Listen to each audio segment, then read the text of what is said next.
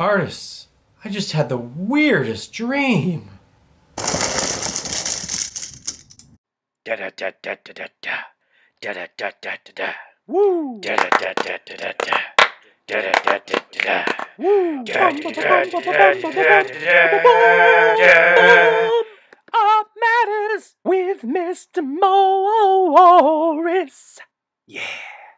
Welcome back, my artists, and today, just like the intro just told you, we're talking about dreams, but not just dreams. We're talking about art and dreams. You see, this time right here, when you're first waking up, you're kind of groggy, you aren't all there. This is a special time for artists and inventors even. Let me tell you why. You see, class, when you go to sleep at night, a certain part of your brain actually shuts off, but the rest of your brain stays very, very active. And yes, I wake up every morning prepared as I am now. When we sleep at night, the part of our brain called our frontal cortex, well, it shuts off, and that part of your brain, it deals with reason, it deals with logic, it deals with all manner of concentrating skills, such as your ability of doing math and understanding science. That comes from your frontal cortex. But at night, when it goes to sleep, it makes it so all the crazy chaos and wonderment happening in your brain can all be released. When you dream at night, your dreams are wacky because the part of your brain that dictates that reason and logic, it's shut off.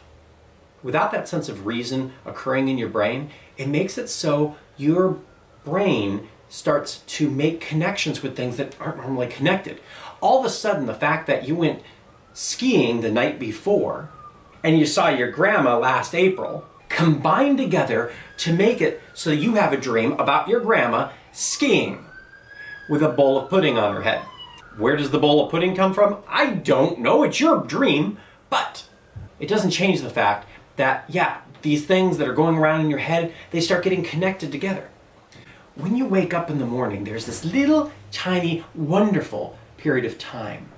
That time is where your brain is still catching up. It hasn't woken up all the way yet.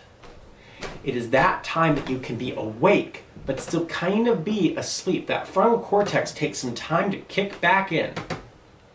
Once it kicks back in, then all of a sudden the silly dreams that you had are just that. They seem like they're silly dreams, and a lot of time you'll even forget them.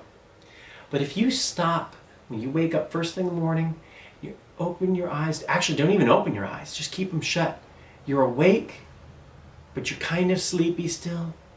Think about those dreams. And then you open your eyes and you write them down or you sketch them down. A lot of artists have done this for many, many years. Inventors do it also because sometimes when they're trying to invent something new, it's that twilight time, that golden time in the morning where their frontal cortex hasn't kicked in yet, where they can make connections with things they wouldn't normally make. One of my favorite stories about one of my favorite artists is a story about Salvador Dali. Salvador Dali would sit in his favorite reclining chair, and he'd hold a big spoon, and he'd put a plate on the floor underneath where he was holding the spoon. He would go to sleep.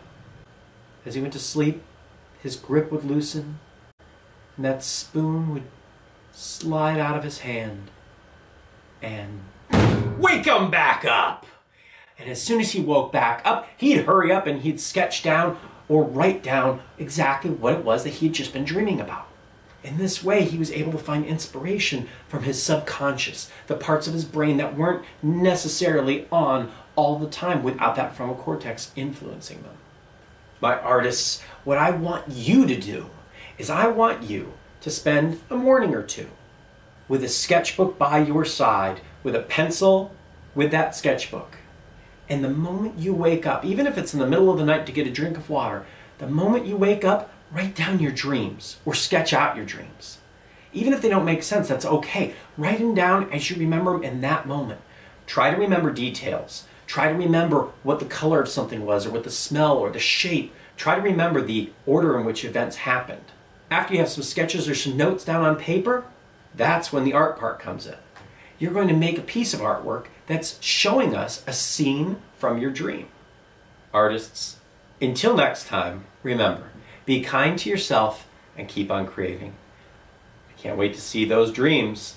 I'm Mr. Morris. Have a great day.